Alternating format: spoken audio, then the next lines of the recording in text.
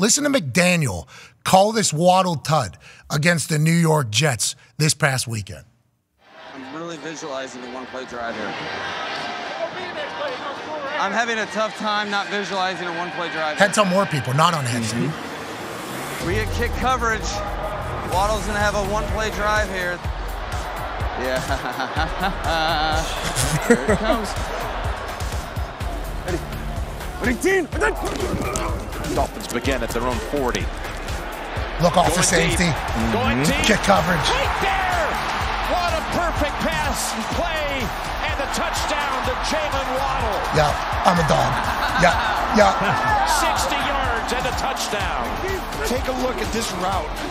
Inside, and he gets him. Is that sauce? No, I think That's a big arm throw right there. Oh, it's not sauce. Everybody's doing sign language. That's awesome. Love it. Hard Knocks in season every Tuesday night, obviously presented by NFL Films. Listen to that dude. And then there's some team meeting speeches that have come out, especially after the loss to the Titans since last night, or since last Hard Knocks last night. It's like so many F-bombs, so we don't want to go through and edit it. We'll probably run it in the third hour. But it's like they believe in that guy, as they should. Feels like they have it to go on an Hey, is that the team that's going to be representing the AFC in the Super Bowl? They got all the pieces. I believe one of two teams right now, top 5 in offense and in defense. Obviously been a different defense since Jalen Ramsey got there. But when you're leader, your coach, and I saw that the team meeting film that you're talking about, and I've been on some teams where, you know, star players, they mess up in practice, they mess up in the game, they're not getting called out. Those plays aren't getting brought up on the big plays. You may talk about a rookie, may talk about a young guy. So I love when coaches, and that was one thing about Tom, you know, he always wanted to be coached just like everybody else. I love how he did it, you know, kind of calling out some guy, hey, you know, this is one of our big-time players, our corner, he wants to make a play.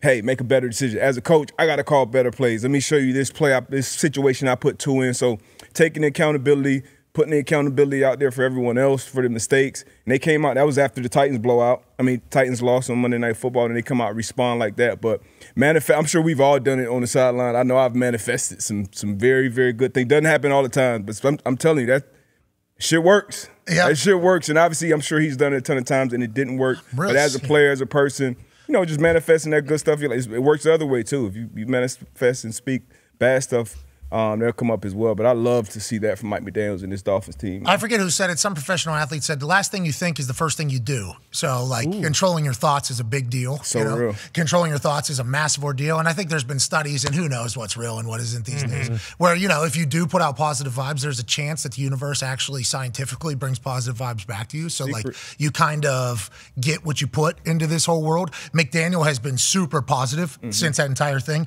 And you're right. The messaging on how he passed blame and pointed out mistakes was all coaching is, right? Yeah. I think how you message something is a massive piece of whether or not they'll buy in.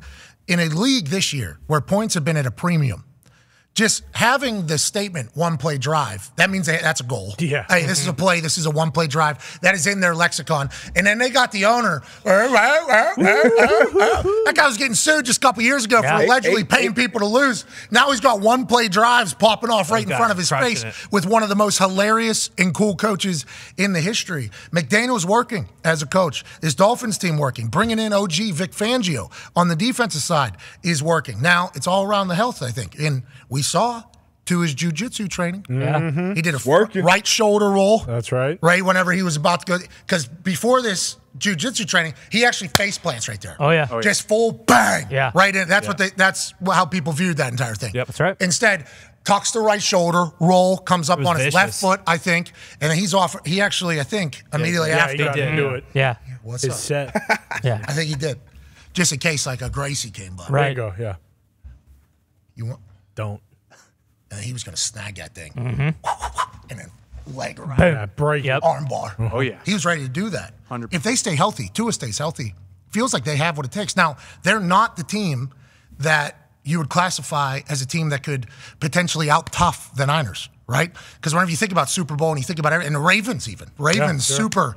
They got a 310-pounder in Patrick Ricard who's playing tackle, tight end, fullback, running back, wide receiver for them. What? So it's like can they handle the big? Can they handle big whenever they have to do that? If they have to do it on the road as well, do you think, AQ? Absolutely. I love this group, and the thing that they're doing different than most other years, at least with this Dolphins team, is they've had a ton of injuries up front too, and they're handling that well. I mean, like even offensive line wise, they lose their center.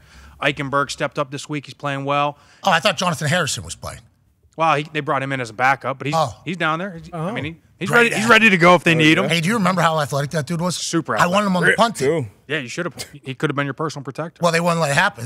They kept saying we can't have center as a punt. I'm like, why? Come on. The guy runs 4'5". Yeah. He's 275 Sounds like pounds. positionalism. It was positionalism, especially against me too. He'd Yeah. been protecting me, but he's down there. They have figured it out, I think McDaniel knows that that's potentially a weakness. And on the other side, right? Here's where they're way different.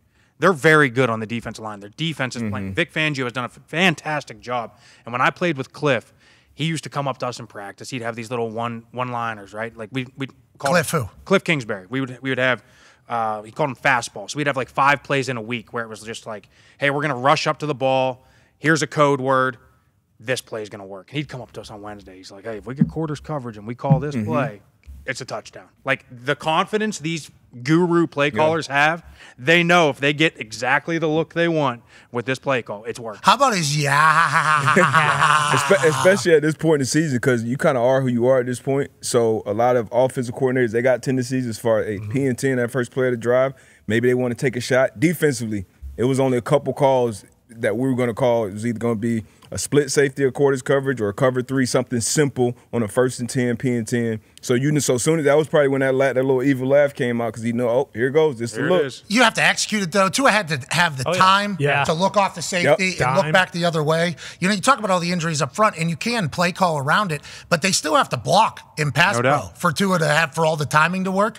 They figure it out. Tua drops dimes, and Waddle's dancing without Tyreek Hill on the field. Well, and I think that's a big thing. You know, like it kind of dispelled the notion, because that's what everyone was saying was like, hey, Tua's not. I kind of said it. Yeah, Tua's not worth the shit without Tyreek Hill. Like he can't. Well, I didn't say that. Well, no, but I'm saying like a lot. I mean, you took it. I didn't. No, well, but it was the conversation. A lot of people were saying that is like, hey, Tua. The only reason Tua's having any success this year is because he has Tyreek Hill. He might go for over 2,000 yards. And granted, the Jets aren't, who we thought they were going to be. Though. Yeah, good defense though, and they just beat the piss out of him, and it shows like, hey. And Tyreek's going to be back now, so like they can do it without Tyreek if they need to. AFC East, Bills, Dolphins. I think the AFC, whoever comes out, it's the Bills or Dolphins are going to the Super Bowl. Oh, you think that's one it? of the two? Yep. Bills are a wagon because they might play each other in the first round. People are talking about Joe Brady. Since Joe Brady has gotten there, how the team has looked. With McDaniel, since he's got down there, how the team has looked. Who's calling the plays? The vibe in which it's all happening? Yeah. Are the players bought in or not? I mean, it's a whole new world. What were you about to say? Scheme matters. I say it all the time. People don't understand how much it matters. Because, listen, I'll be very honest. The Dolphins' offensive line, they are not great across the board.